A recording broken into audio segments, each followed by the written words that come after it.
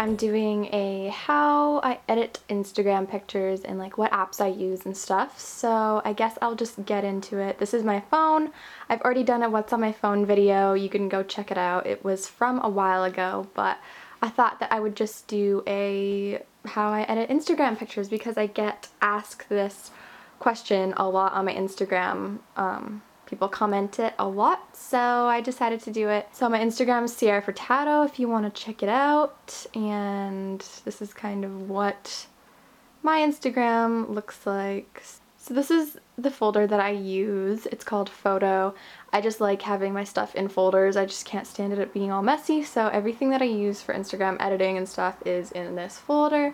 So the first app I have here, and probably my most used, is called Square Ready.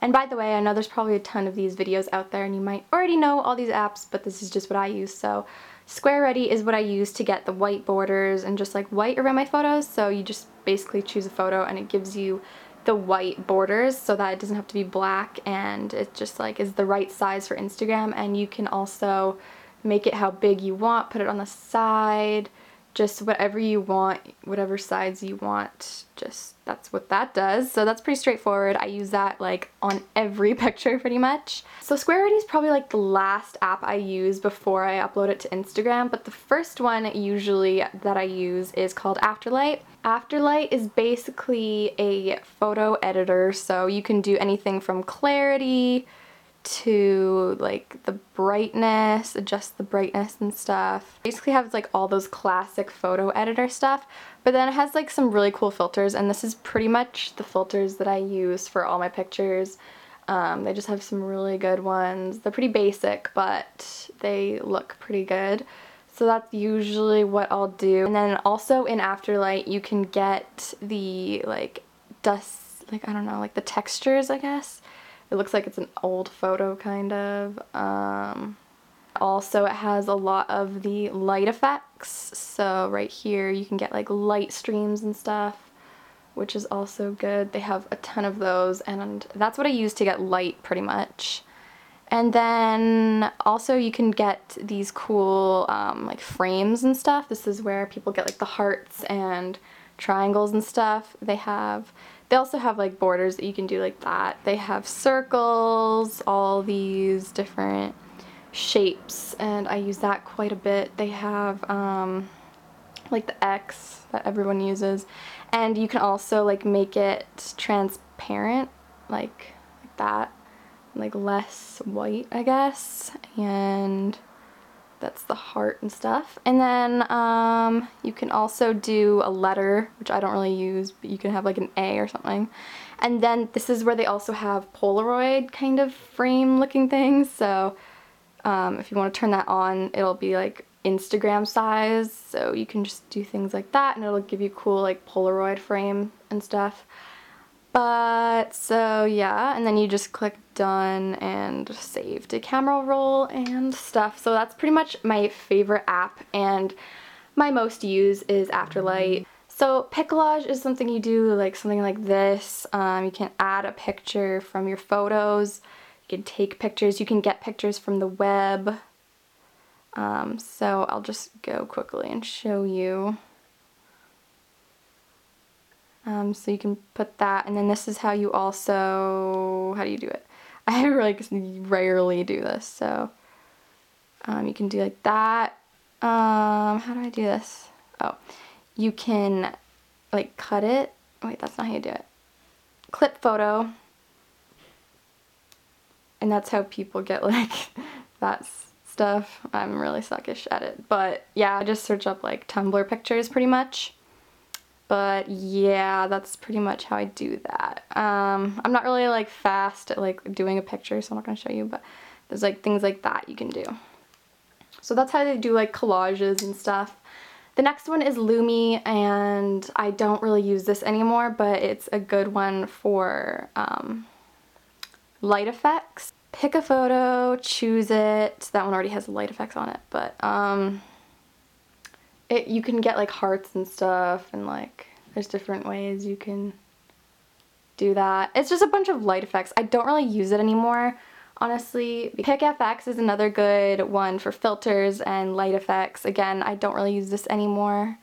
I'm really obsessed with Afterlight, pretty much that's like all I use, but this is an old one too.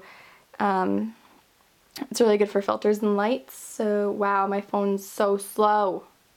Okay, don't crop. Ah, okay. So, hurry up. I'm getting a new phone soon, don't worry guys. Okay, so there's like all these different filters that you can do. They have some really cool ones, and they're really like, they're more intense than like Afterlight would have. It's more like noticeable that you would put like a filter. It just looks like you filtered the crap out of it.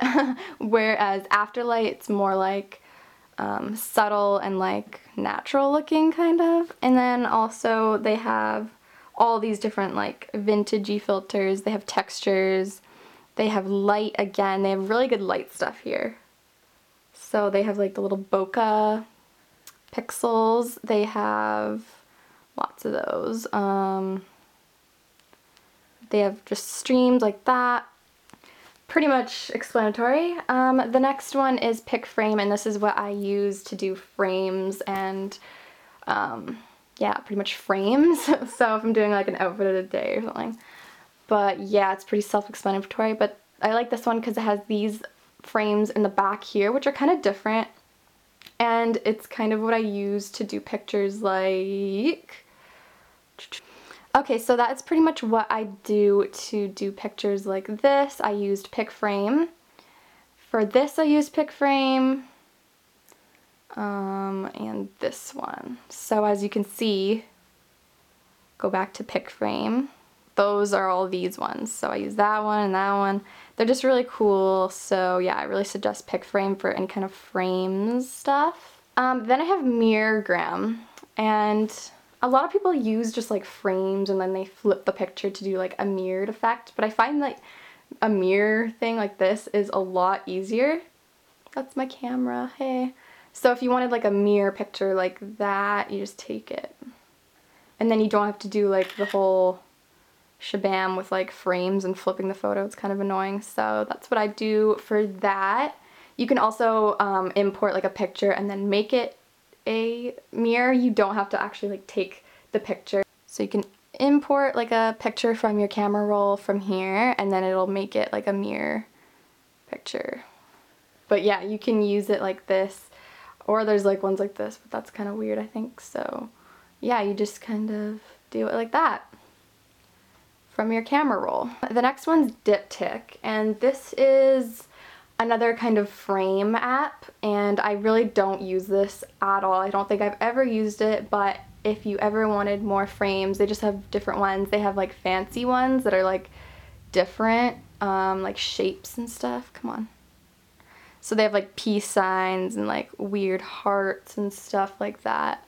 And then I have Over, which is what I use to put text on my pictures if I want to like a quote or something.